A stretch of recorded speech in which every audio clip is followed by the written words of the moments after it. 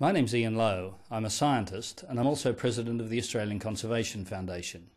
I've been following the science of climate change for over 30 years, and over that period the science has become steadily more certain, and the message from science has become steadily clearer and steadily more urgent.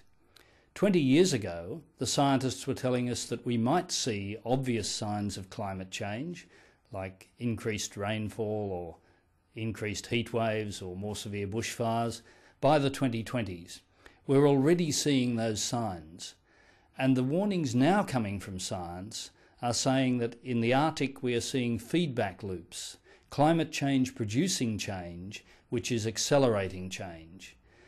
So climate change is a clear threat to the future of civilization. And we need to respond now. We need to respond for the sake of our community. We need to respond for the sake of future generations. We need to respond for the sake of the other species that we share this planet with. So we need to send a clear message to our politicians at all levels that we're tired of spin and obfuscation. We're tired of handouts to big polluters. We're tired of bending over backwards to ensure that polluting industries grow at the expense of the climate. Our fundamental duty is to maintain the integrity of natural systems. So I urge you to participate in the Walk Against Warming on the 12th of December.